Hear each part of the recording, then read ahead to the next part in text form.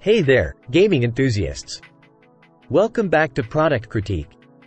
Today, we're diving into the world of mobile gaming with the Backbone One PlayStation Edition mobile controller.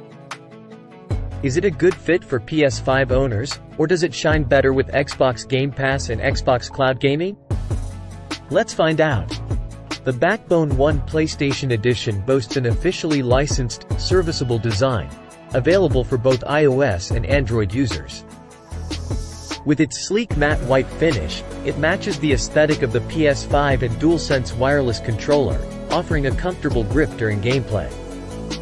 The triggers, analog sticks, and face buttons feel high quality, but the D-pad could use some improvement as it feels slightly loose. One downside of the Backbone One is its awkward button placement. The ancillary buttons, like menu, screenshot, and sharing buttons, are positioned quite far down the sides of the controller. This makes accessing them a bit inconvenient, especially on the left side, as you need to move your thumb away from the analog stick. Now, here's where things get interesting.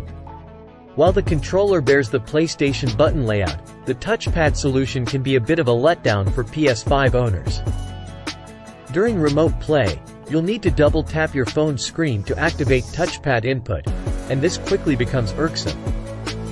As a result, the Backbone One feels like a better fit for Xbox Series X players, especially those using Xbox Game Pass streaming, where the touchpad is not as crucial.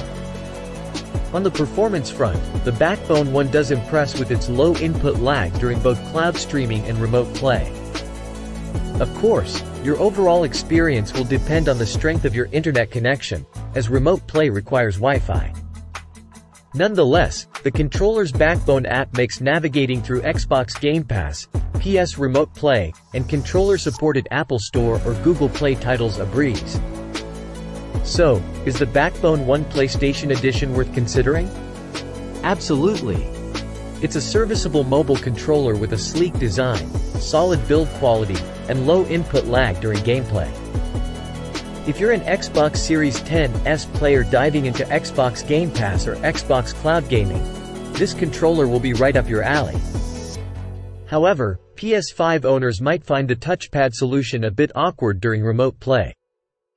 Nonetheless, it's still a great choice for mobile gaming on a budget. And there you have it, our review of the Backbone One PlayStation Edition mobile controller. If you found this video helpful, don't forget to hit that like button and subscribe to Product Critique for more gaming and tech reviews. Let us know in the comments below if you've tried the Backbone One and your thoughts on its performance. Until next time, happy gaming!